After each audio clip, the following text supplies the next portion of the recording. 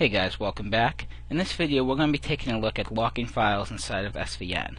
Now locking a file allows you to let other people who are working on this repository or working on the particular file that you want to lock, that you actually don't want anyone else to be touching it while you're actually working on this file for whatever reason.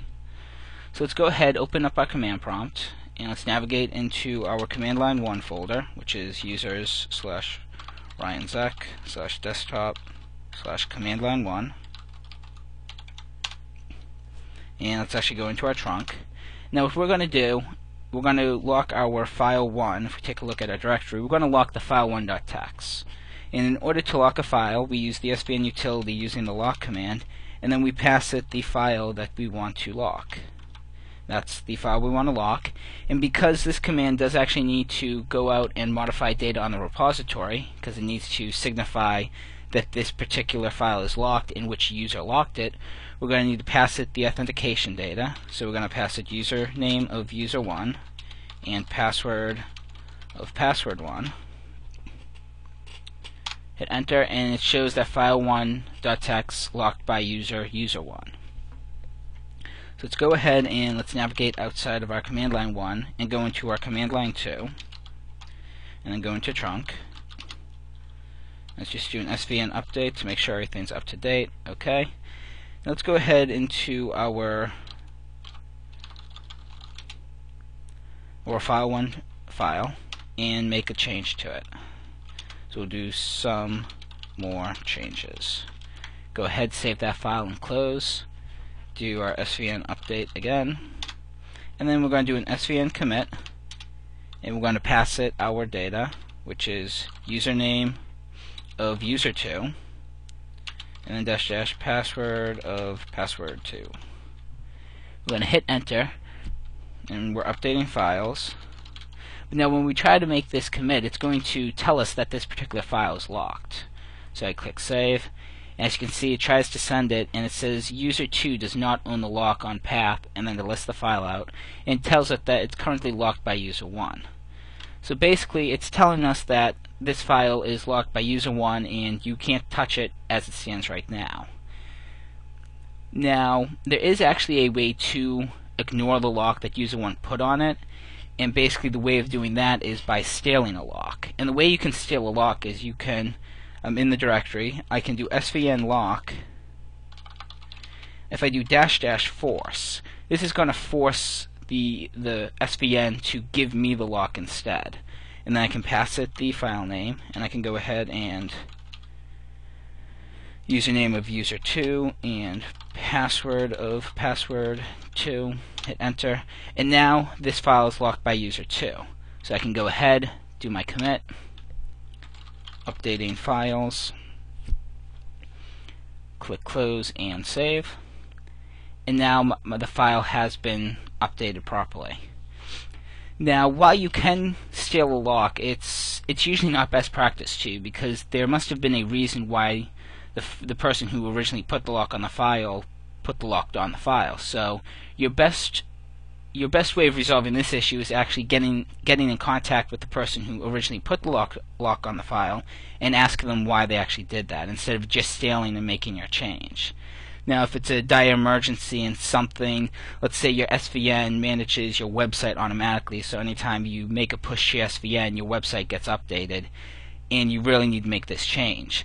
That's the case where you may have to just steal a lock from someone else just to push something immediately, and then you can go back, contact the original person who put the lock on the file, and try to figure out why they put the lock on the file and try to get whatever issues that need to be resolved.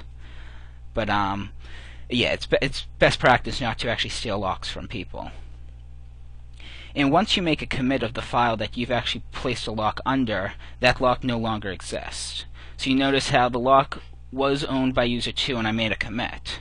So now if I go back up a few directories, and go into command line 1/trunk, I go ahead and make a change to the file 1. Before I do that, I've got to do an SVN update, and it's updated the file, and we can go ahead and do, let's just open up that file again, and we can do some more changes again. Oh. Save that, close that out. If I do an SVN update, and then an SVN commit, passing it the proper credentials for user 1 and password of password 1, updating files, click close and save. You notice how submitting that particular change was fine. So locking is really essentially designed to allow you to lock a file until you're done making changes. And once you push those changes, that lock is erased from the file and your changes are committed. Now that deals with dealing with locks inside the command line. Let's go ahead and do the same exact thing, except this time let's use the Tortoise SVN utility. So what I'm going to do is I'm going to go into Tortoise 1. I'm going to go to trunk, and we're going to lock this file. So let's right click on the file, go to Tortoise SVN. You'll notice that there should be a get right here, a get lock, and essentially this allows you to put in a message for getting the lock. I can just leave that blank, and then we have the file1.txt. Now obviously, just like with committing changes, it is best practice to actually put a message while you're locking a file, so that way when someone actually gets the status of the lock, they can see, oh, they locked this file because of this reason. So it might help clear up communications about why you put a lock on the file. So we can just say testing, and we can click OK, and I'm going to lock this as user 1. That's password 1. Let's click OK, and it said lock by user. So now if I were to go into our Tortoise 2, go into trunk, let's go ahead and just update the I meant update, there we go. And if we go into this file, some changes, I can save this. Let's go ahead and commit, and let's go ahead and just do updating files, click OK. I'm going to authenticate as user 2 and password 2. Click OK. You notice that we have an error. It says user 2 does not own the lock on the path, currently locked by user 1. And it says if you want to break the lock, you can use the check for modifications dialog and click OK. So right here, if we right click and we go to Tortoise SVN, we can go ahead and check for modifications, and we can go ahead and double click on this file. Oh, not that, I'm sorry, that's right click on the file, and we can go ahead, get lock, and we can steal a lock through this way. Now let's just cancel out of this, because a quicker way of actually stealing a lock is going ahead and right click on the file, go to Tortoise SVN, and just hit get lock. And you'll notice right at the bottom there's also that steal lock functionality. So I can go right here, click on that, and more testing, click OK. I'm going to steal it, so let's do user 2 and password 2. And now this particular file is locked by user 2. And now I can go ahead and update again, and then go ahead and commit. And we're updating files. Click OK. And now we're going to authenticate as user 2. And it's password 2. And it's successfully committed. So now again, that lock should no longer exist, so that if I go in here, if I update, click OK, go into this file and do some more changes, can save,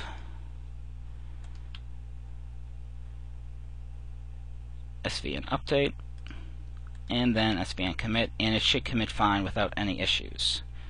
Let's just go ahead and updating files, and user 1 and password 1. Oh. Okay. Password 1, there we go. Click OK, and it committed fine. Now another thing, or one last thing I want to show you as far as locking in Tortoise SVN goes, if I go ahead and get a lock in this file again, and we're just testing, click OK, lock it as user 1, password 1. You notice that now that icon changes, and it changes to a lock icon. And this again is just another symbol that Tortoise SVN uses to let you know visually that you've placed a lock on this file. You can go ahead and just open this file and put some more changes. Some more changes. Okay, if I can spell it right. Again, save that. And then if we just do a commit, updating files, click OK. User 1, password 1, click OK, and it commits, and now that file is no longer locked in. It's up to date as it should be.